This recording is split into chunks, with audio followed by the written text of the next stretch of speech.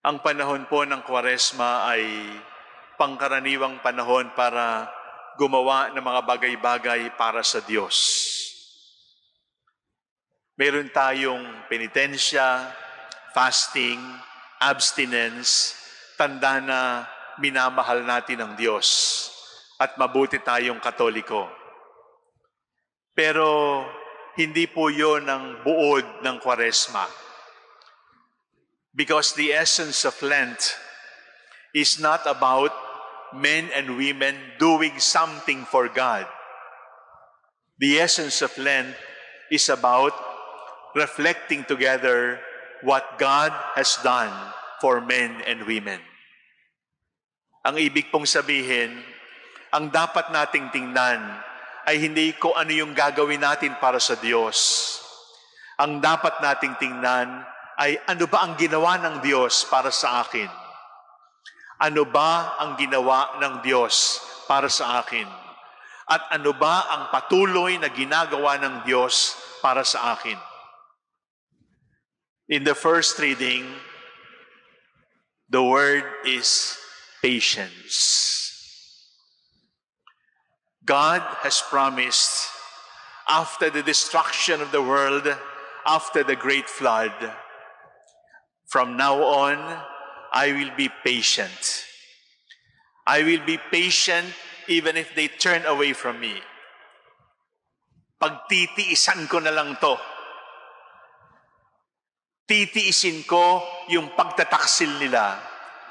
Hindi ko na uulitin ang malaking baha sapagkat siya mismo ay nagsabi, hindi ko kayang gawin ito. Hindi na dapat maulit ito. The patience of God. The book of Genesis wrote about God like a human being. Sabi ay, nagsisi ang Diyos, bakit ko pa ginawa ito? Bakit ko pa nilikha itong mga taong ito? Bakit ko pa nilikha itong mundong ito? Wawaldasin lang pala nila.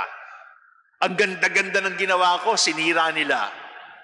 At ang sagot sa galit ng Diyos ay ang malaking baha. And God said, no more. Each time we see the rainbow is a sign of the patience of God with us, even if we have turned away from Him. The second reading from St. Peter is purification. We have sinned. Who has been offended? God.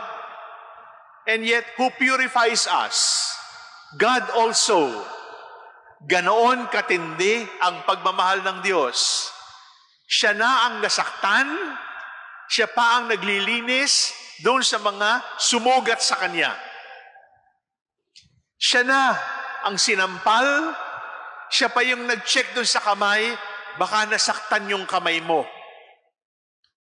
Siya na yung sinaksak, siya pa yung naglinis ng sibat at sinabi, mag-iingat ka, baka masugatan ka ng sarili mong sibat. Can you imagine that kind of love? The offended one is the one who says, I want to cleanse you, I want to forgive you, I want to purify you. And how are we purified? By baptism.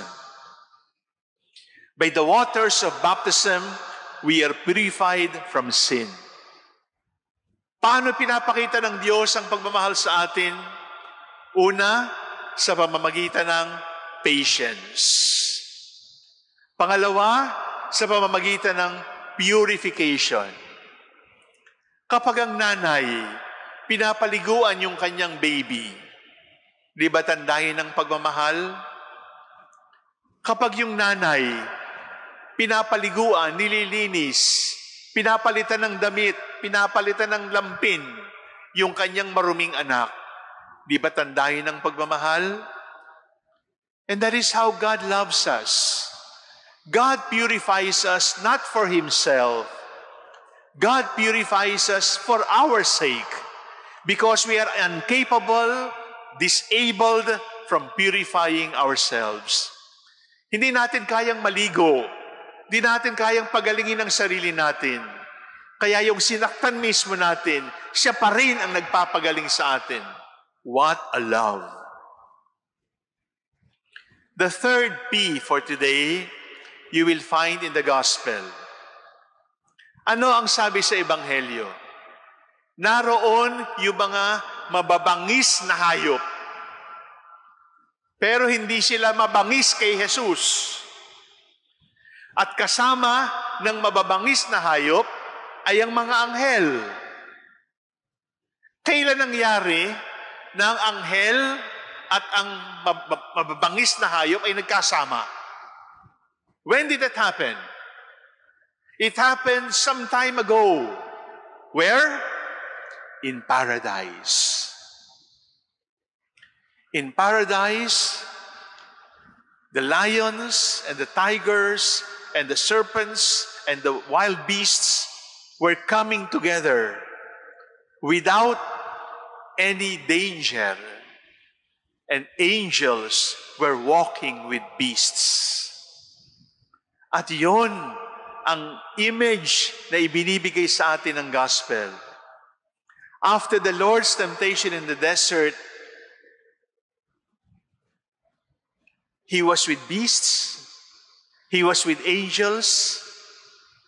There was no threat, there was no risk, there was no beastly character, there was no animal behavior, and angels and animals were living together. Paradise.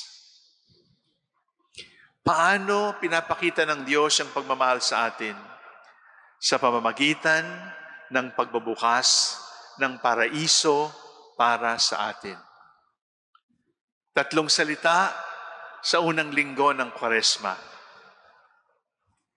My dear brothers and sisters, these 3 words are words of love for us.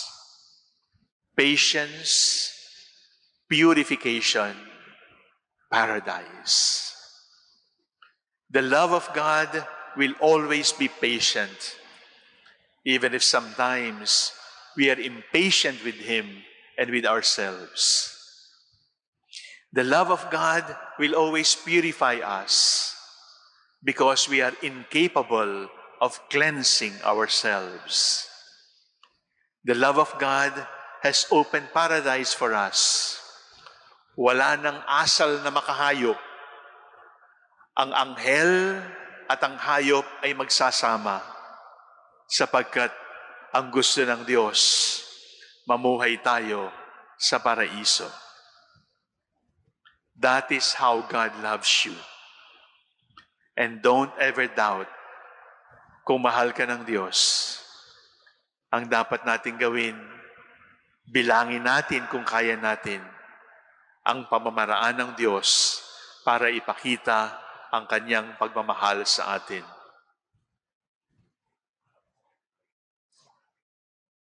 Thank you for listening. Thank you for watching.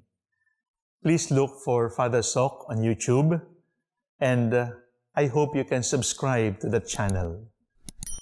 There I can meet you with more reflections, with more homilies, and then we can interact.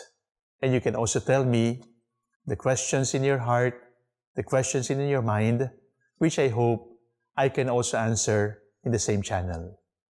It is not technology that brings us together. It is the Lord. It is not technology that has brought us together. It is our love for the Lord and our love for the Church. May the Spirit continue to work in all of us. God bless you.